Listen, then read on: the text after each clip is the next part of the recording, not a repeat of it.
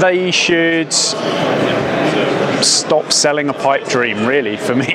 The Office store isn't going to be where enterprises buy software.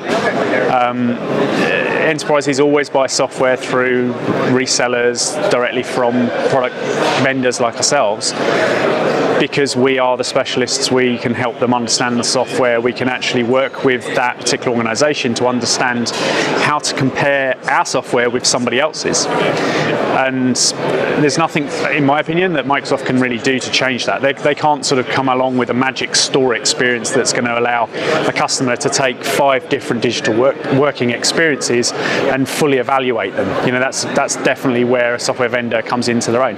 I mean, and that works across most of the Office 365 ecosystem, right away from backup, restore, migration, tooling, right away through to very complex stuff that we deliver around digital transformation and change and supporting those pieces. It's just too complicated to simply have that store experience. I just don't see Microsoft ever being able to deliver something viable in that space.